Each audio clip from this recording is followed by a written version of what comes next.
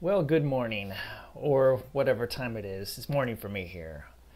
I wanted to just do a little quick talk about where this channel originally started, and a little bit about myself, and a little bit about why I'm doing reviews on the stuff that I do reviews on. So, back in 2014, I attended a conference in Toledo, Ohio, and it was a Messianic congregation. I ended up being so impressed with this that I sold my house and I moved to be closer to this particular congregation.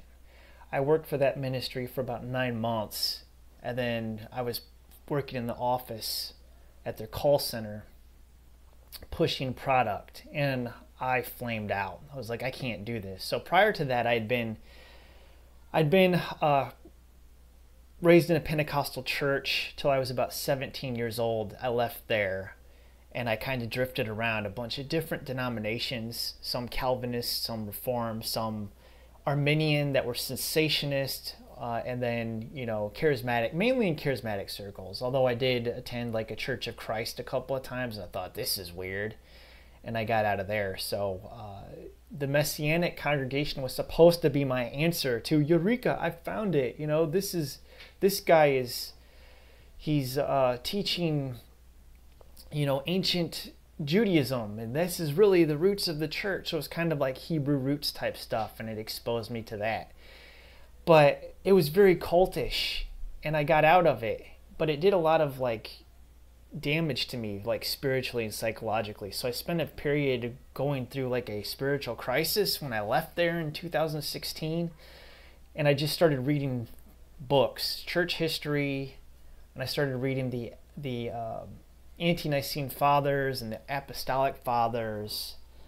I started reading the Nicene Fathers, and I got into some heavy theological texts because I had to decide, do I go towards Rome with this Latin theology, or do I go east? Which one's right? Because you start digging in deep when you start reading things about, for instance, the Filioque, which is the procession of the Holy Spirit from the Father, as the East teaches, or from the Father and the Son. So I had to read things like St. Photius and his mystagogy of the Holy Spirit, and get into some heavy stuff. So I was reading Vladimir Lasky, the mystical theology of the Eastern Church, and I was reading Maximus the Confessor and a lot of St. Gregory of Palamas. I read things like the apodictic treatises on the procession of the Holy Spirit by St. Gregory of Palamas.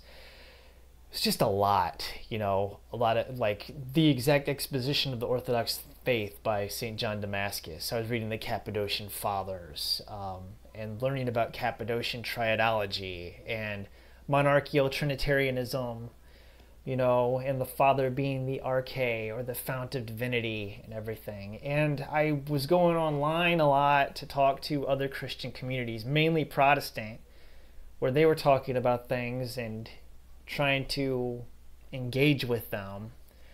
And it started out cordial, but after a while I just lost patience with talking to people about the same thing over and over and over and over again, and them not understanding or grasping it. So meanwhile, over here on the channel that I had, I was doing a lot of theological talks and theological book reviews or book recommendations. And I thought after a while, I shouldn't even be doing this. There's a lot of things. Yes, honey. Yeah, so anyways, I was thinking I shouldn't even be doing this. I shouldn't even be talking about theology and whatnot, because I was learning that there's a lot of things that I was teaching when I was a inquirer, which if you're an inquirer, you really shouldn't be talking, because I guarantee you're going to look back and cringe, okay? 4 years from now, you're going to look back and you're going to go, what was I saying? I was teaching this and that's wrong. I was teaching that and that's wrong. So that's kind of what happened to me. I was like, oh, all this stuff that I thought that I knew what I was talking about, I didn't know what I was talking about. And I still don't know what I'm talking about. I know a lot more than I did then, but I guarantee you if I was to come on here and start teaching a bunch of Orthodox theology, that I'd make mistakes, because I just would. And that's just who we are. So, yeah, after I left that Messianic ministry, I kind of went back and tried to reinsert myself into regular Protestant world, and I was lay preaching at a Pentecostal church every other week for like 2 or 3 years while I was trying to attend an Orthodox parish at the same time. So I'd go to the Pentecostal church one week and I'd preach to these people because I was asked to preach, while I'm going to an Orthodox church on the weeks that I'm not preaching. And very quickly I had to make a choice between these two worlds, and I just felt like the Pentecostal world that I was in, I didn't even believe in it anymore. It was a lie. I'm going to tell you the minute that I was done, when I knew I was done. I was up front. This was in 2018 when the right to return for the Palestinian people, like they were marching towards the border fence in Israel, and there was just a slaughter. I mean, these people were getting shot at the security fence, and I was looking at this going, this is a peaceful demonstration. And there's United Nations reports on this as well, okay, where you can find. But part of that whole world that I was in is very much, they believe in dispensational theology, or even if they don't believe in dispensational theology, they still are supporting the state of Israel because they believe that biblically they're supposed to, like they have to. And whether they realize it or not, they are just putting forth this case from this guy named Cyrus Scofield from the Scofield Reference Bible, which you can look into the history of that. I'm not going to get into all that there today, but what I was doing was I was really saying that what was happening there, that it was a tragedy, right? Like, this shouldn't be happening. And I got told afterwards, I wouldn't question Israel, brother. If you curse those people, I will bless those that bless you and curse those that curse you. And I was getting told that I needed to shut up and stay quiet, and that I wasn't allowed to question the Israeli government's policy of, what do you want to call it, collective punishment of, for instance, like bombing a place and killing a bunch of civilians just to kill one terrorist. Now, I know the United States does it too, and I've also questioned that, so spoke out against it. But people coming up and telling me that I don't know, you sound like you're being anti-Semitic. I was like, I'm out of here. And that was kind of the minute when I had a complete break. But I'm getting off on a side tangent. Just want to say, if you really want to learn Orthodox theology, right, then you need to get involved in parish life, talk to a parish priest, and form that relationship one-on-one. Don't try to insert yourself as a teacher. Don't go online and make a bunch of videos because you don't know what you're talking about. I guarantee you don't know what you're talking about. And number 3, engaging with Protestantism, with Protestants, with Catholics. Most of them don't have the theological framework to even begin to understand what you're discussing. So that leads me to why I'm making book reviews and movie reviews here, because it's really not my thing.